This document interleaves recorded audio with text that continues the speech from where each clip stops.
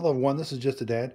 Today I'm going to show you how to descale this K Duo Plus from Keurig. This is a really nice coffee maker. It's a $200 coffee maker and K-Cup single serve coffee maker. So we really want to keep up on the descaling. You're going to have to give yourself about an hour and a half to do this because it does have a K-Cup side and a coffee maker side. So in this video I'm going to do distilled white vinegar. I've got another video where I use the descaling solution from Keurig. This is probably the better. It's $20 off of Amazon or $6 at Walmart. Now Amazon does sell this and I had to try it out because it's got a bunch of reviews and it's a little bit cheaper, but it's also a lot smaller. I don't like it though. It seems more soapy and I had trouble kind of rinsing it towards the end because it just seemed like it had a lot of sudsy. Now this one does suds up a little bit, but nothing near like this. This one doesn't suds up like soap or anything, but it just has a really strong kind of smell and taste. So again, check out the other video if you want to use the descaling solution. Like I said, $6. This is $1.50 from Walmart for 64 fluid ounces. So again, we want to keep up. We want to do this every 3 to 6 months on this machine. If your coffee's not tasting right, or if the coffee is not at the right temperature, that could be signs that it's needing to be descaled.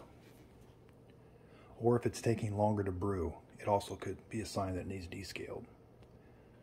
So the first thing we're going to do, make sure there's no K-Cup. For this entire process, we're going to leave that open. And here, no coffee or filter, we're going to leave that open for the entire process.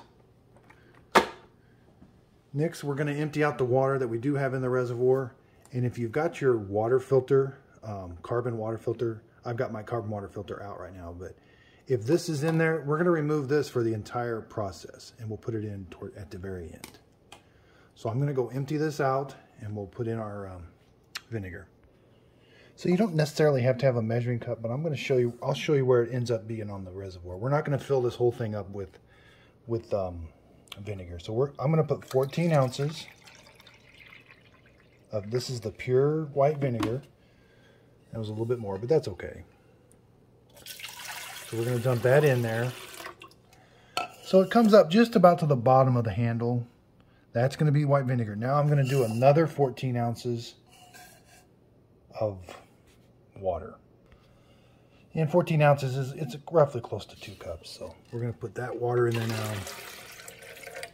So with the water and the vinegar in there, that's where it comes up to. So it's almost to the 6 mark. Okay, I've got my water and vinegar in. I'm going to we're going to do the K-Cup side first. So I got my container that I'm going to catch the water with. Again, make sure no K-Cup. I'm going to turn the unit on. I'm going to select the K-Cup side, 12 ounce, and brew. What that's going to do is that's going to brew that vinegar and water through the K-Cup side. Then I'll throw this away when it's done. Okay, so it ran that through. Now I'm going to go throw this away. I'm going to put the coffee maker underneath there. Make sure this is empty. Again, I've ran it down to about there. I'm not going to add anything else. I'm going to select the coffee pot side, the 12. Even though I don't have 12 ounces of 12 cups of water in here, it wants me to select the 12, then the brew button. And what it's going to do is it's going to suck that reservoir completely dry of the vinegar and the water. Okay, so the pump ran dry. It ran everything out of the reservoir. It stopped brewing. The add water light came on. Now we're going to let this sit for 30 minutes. After 30 minutes, we're going to rinse this out, rinse that out, and fill it up with fresh water. Okay, so I rinsed this out I washed all this out with soap and water to make sure and get all that vinegar out. And I've got it filled up with just fresh water to the max. Okay, again, make sure I cleaned this out too. It had some of the vinegar and stuff in there. Make sure there's no K-Cup. I cleaned this out too. Make sure it's empty. So we're going to do the coffee maker side first. We're going to do 3 reservoirs full of water through the coffee maker side. And then we're going to do 4 12 ounce on the K-Cup side. Okay, so I've got my fresh water. I'm going to hit the Coffee maker side, 12 ounce, and brew. Again, make sure that's empty. That's going to run the fresh water now through the coffee maker side. That's going to take about 10 minutes per pot. So it's going to take about 30 minutes to do just this rinse on the coffee maker side. Again, 3 reservoirs, so basically 3 pots on the coffee maker side. Once that's done, we'll take the coffee pot out and we'll switch over to a container and do the K-cup side. Okay, so I've ran 3 pots of water, 3 coffee pots of water through here to kind of rinse out the vinegar. You could do a 4th one if you wanted to. I mean, the vinegar is a little stronger than the Keurig solution, but I have not noticed any after lingering taste by just doing 3 waters on the coffee maker side. So now let's do the K-cup side. We're gonna make sure that's empty still. We're gonna take our coffee pot out. We're gonna put a container down here.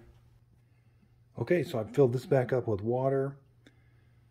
My container, I'm gonna turn it on.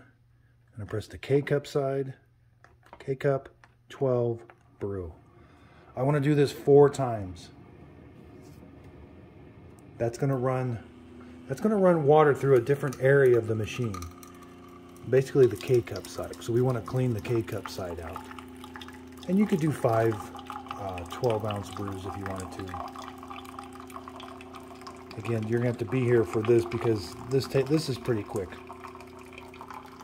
So I hope the video helps. If you've got any questions on how I descaled this with white vinegar, leave them in the comments down below.